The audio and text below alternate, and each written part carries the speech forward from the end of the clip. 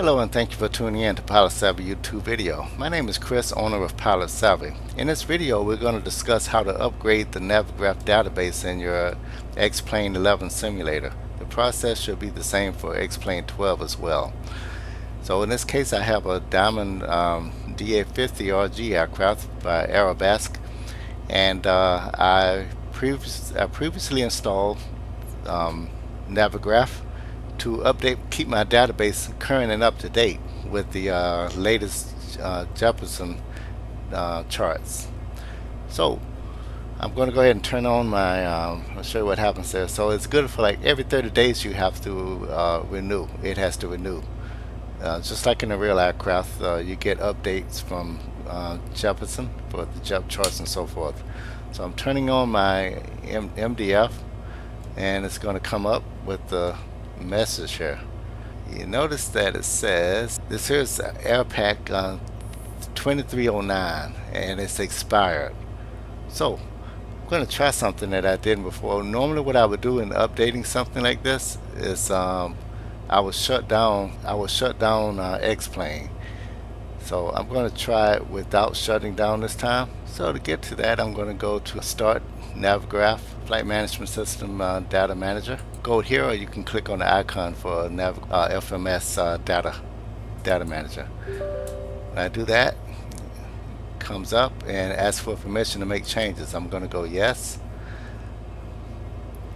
and it shows the X-Plane that I had in here earlier. It has this. It has the 2309 revision 1 that we saw earlier.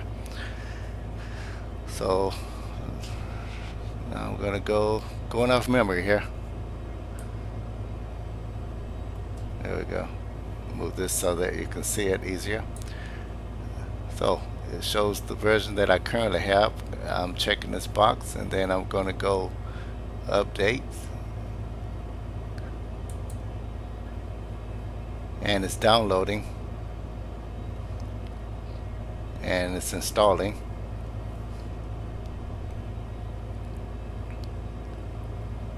Now what I'm hoping here is I can just go ahead and do a refresh and not have to restart the simulator. I have the $9 a month euros.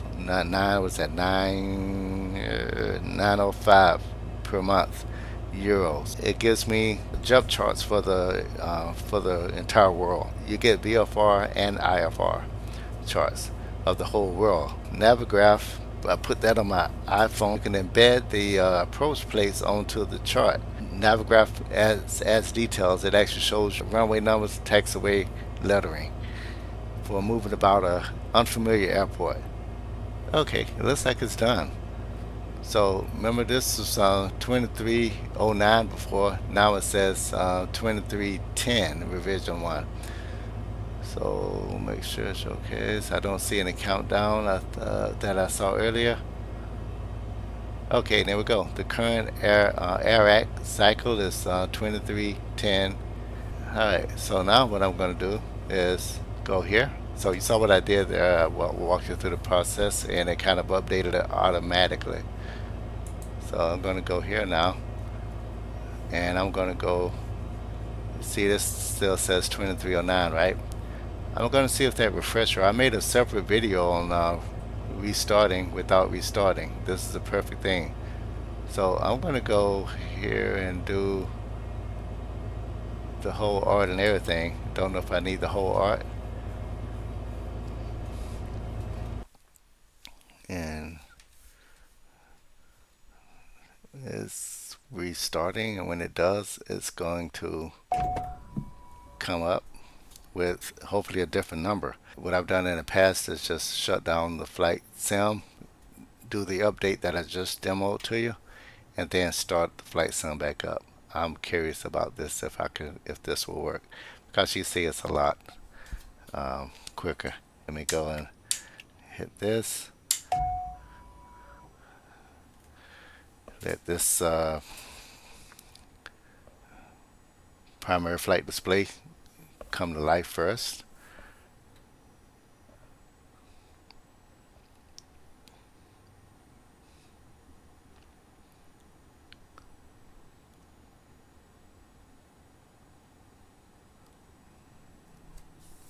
So I haven't done a video on installing the Navigraph, Pause system test. Okay. but as you can find it, you can go to the website. Just you can Google it, or you punch in a URL, navigraph.com, and it has a screen that explains it. Best I can tell, there's no one to talk to, but there's a really useful forum. TCAS test. Pass. Okay, so TCAS and all that. So now let's go to here again. And I'm thinking it should theoretically refresh it enough to show the current one. Let's see. So we're looking here. Okay, look at that. So we know just from what I just did that we, let me move this over here.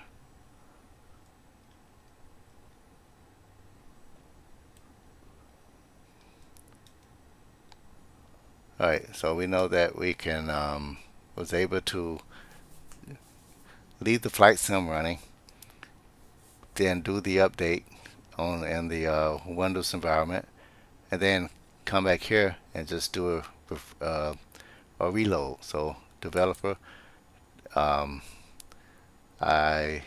did the whole thing art because I may be looking at that as art that's painted on there and it need to repaint it. Don't know. Someone can leave a comment to let me know and how that works out. So it's the I just went with the aircraft and art to cut through any red tape. So there you have it. It's updated 5 October. It's when this was valid, and it's valid through up to 2 November. So just like the real thing. So what that means is when you're talking to if you decide to get something like Pilot Edge, it's an online live controller. They have live actual controllers, and maybe active, some may be retired, and they want to keep controlling, but they know the rules of the road in aviation, and they treat it accordingly. It's not a arcade game. There are some gamers who are enthusiastic about signing on, but you don't have to be a pilot, but you kind of have to know the rules. The idea is for them to create a realistic environment for pilots. So that's what this, without getting too, I may address that later. I think I'm going to do a video on how great they are, or the services they provide and how they've helped me. Yeah, it gives you current and up-to-date charts, because what happens, as it would in the real world, if you're using outdated charts and you get a clearance to a fix that's not on your dated chart, then that could be a problem. Outdated charts in the real world and sim environment with Pilot Edge, same results. Pilots have had outdated charts and they're given a clearance and they don't have that fix. This Navigraph makes sure that you have that fix, and it's current and up to date according to the Jefferson charts. These are realistic, and they'll tell you on their chart, but do not use for air navigation. You can get yourself in trouble. That's all I have here, and I want to thank you for tuning in and staying with me. Please leave a thumbs up, a comment, and if you want to be notified of updates, then go ahead and subscribe, and you'll be notified every time I release a video. It's Chris with Pilot Savvy. Thanks and have a good day.